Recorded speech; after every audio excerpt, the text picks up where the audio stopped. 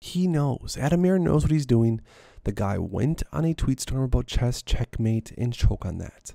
He then mic drops an equity share out of the blue called Ape and immediately defends it from a massive wave of FUD, like it's one of his children. The man then goes on radio silent basically overnight when it comes to Ape and AMC shares. He knows it's T90, and he can't say much anymore without risk to himself. I still feel as though the tweets he put out are cryptic AF, and they definitely are.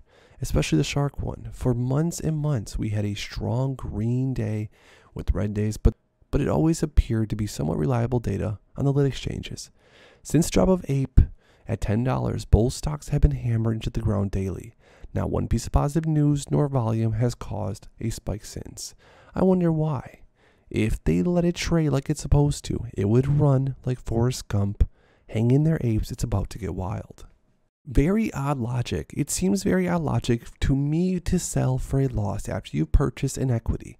Isn't the whole point of owning stocks to buy and hold until the value increases? Why would someone sell at a loss outside of an emergency circumstance?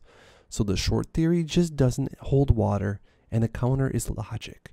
I don't know. I'm just an ape who has listened to one too many books on tape about trading bananas. Now this ape has a good point. If you're buying into an equity and if you've truly done your own DD and if you truly believe in the equity, you're buying into that equity to hopefully have it move up in price in the future. Now you have to ask yourself some questions like how long of a time frame are you looking to hold this equity? Also things like, do the fundamentals, does the underlying company still hold? You do have to ask yourself some questions, but yes, in theory you buy into equities to hold until they increase in value and then you sell them. Some tweets to go through. I don't blame the economy. I blame the hedge funds, I blame the market makers, I blame the politicians, and I blame the Fed. I also blame the banks. Those 5 things right there, the banks, the Feds, the politicians, the market makers, and hedge funds.